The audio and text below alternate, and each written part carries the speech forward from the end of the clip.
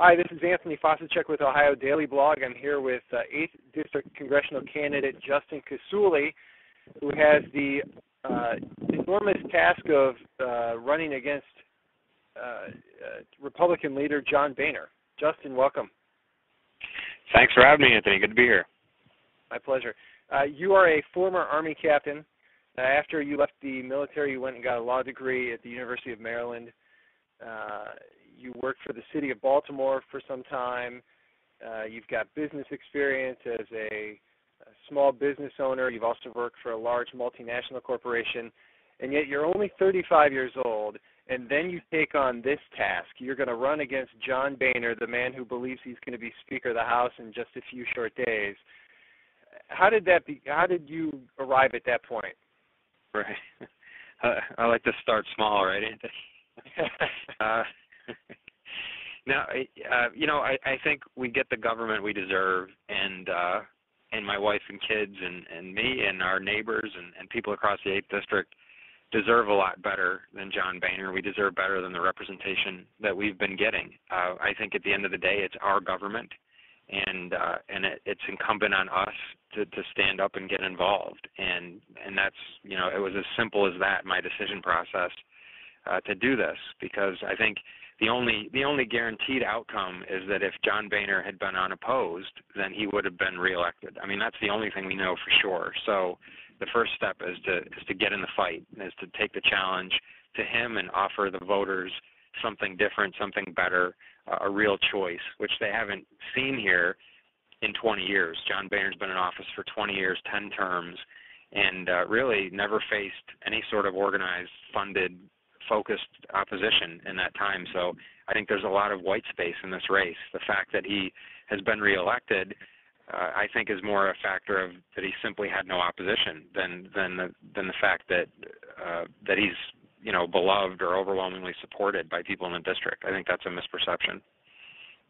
He's had, like you said, a lot of success and very little opposition over the years. So even now with your race, people will look at it and say, well, we've got a great candidate, but, the reality is he doesn't really have a shot. You see it differently. Tell me why. Sure. For people that like to hear some of the numbers, I think they are powerful.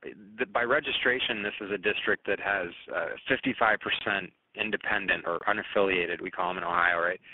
The other 45% is evenly split, Republican and Democrat. So on the registration, it is a competitive district, or it should be. And then we look at the primary that we just went through in May for this election. Boehner had two challengers for the first time ever, and they were self-described moderates. They didn't come at him from the right. They weren't Tea Party guys. And in that closed Republican primary, 1 out of 6 Republican primary voters went into the voting booth and cast their vote for someone other than their 20-year incumbent minority leader, would-be Speaker John Boehner. So I don't even think he's got his base shored up.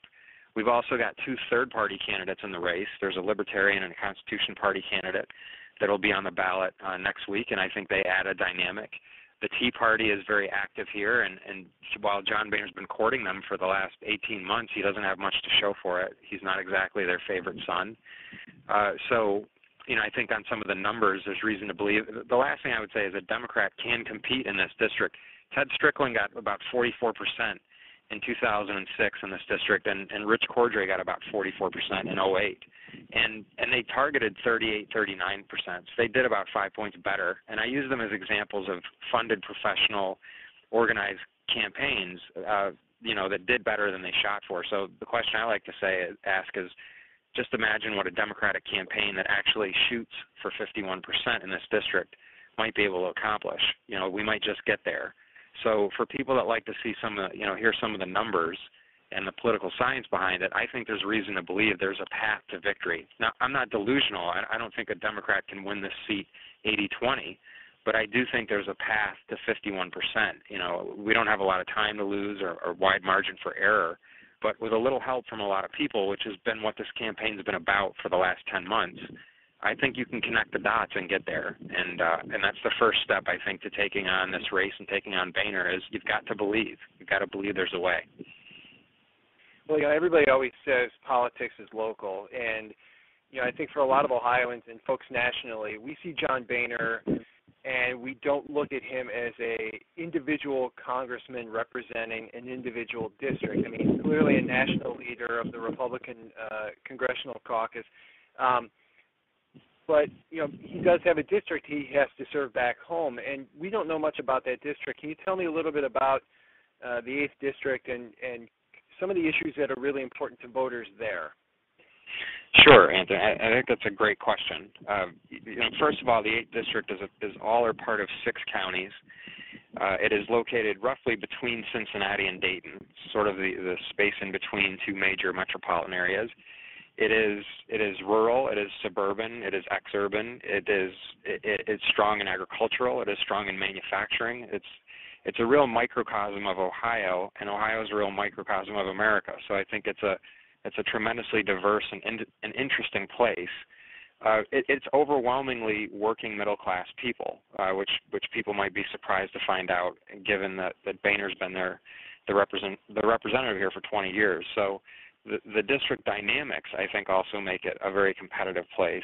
And what I hear from people in the district over the last 10 months, really 2 issues always come to the top. And it takes people 5 or 10 minutes to get to talk about healthcare policy or tax policy when we talk about this race. And it doesn't, whether they're Democrats, Republicans, or independents. The first 2 things they talk about, number one is they want an accountable and accessible public servant. You know, they want a voice in the House. And the second thing they talk about is a refocus on the working middle class, you know, job creation, economic development that benefits the middle class. And on both those points, they really see John Boehner as having failed them.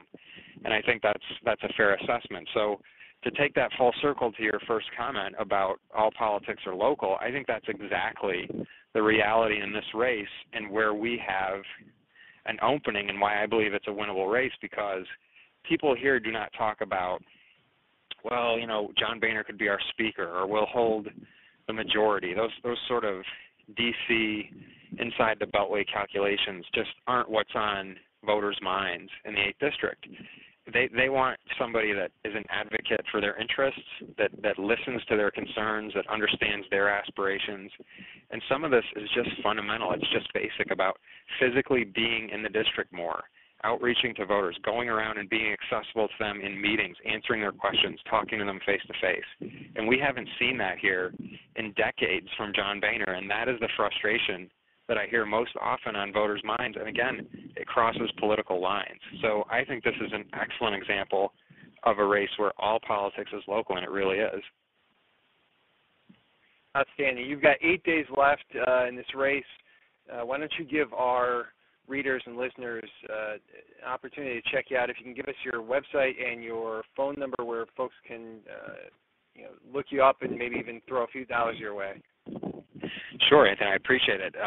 Like you say, we are at this point we're an all-volunteer operation.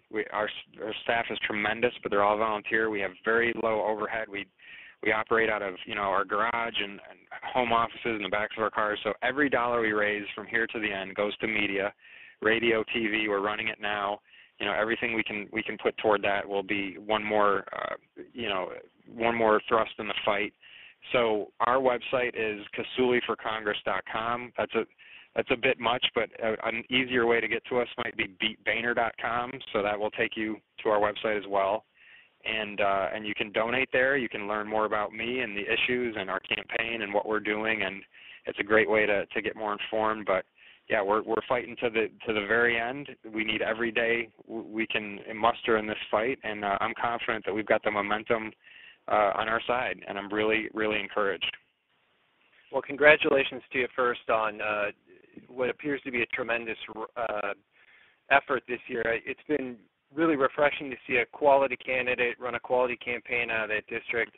I know it doesn't get a lot of attention outside of your district, as it probably should, but those of us who pay attention to this stuff really appreciate the job you're doing. And second of all, good luck on Tuesday. The entire country is counting on you. It's all on your back. We expect nothing less than 51%, but we know you're doing everything you can. So hopefully we can cover your back and help you out every way we can. Well, Thank you, Anthony. I sincerely appreciate it. I really do. The support from people across the district and Ohio and even the country has been tremendous, and it's been the key to this race. One person can't do it. This has been a tremendous grassroots effort, so I really do. I appreciate your comments and all the support we've had. I know that win, lose, or draw, this is a victory. It's a victory for progressives and Democrats and the people, and we'll see what happens next Tuesday. Sounds good. Thank you for joining me today on Ohio Daily. Thank you, Anthony.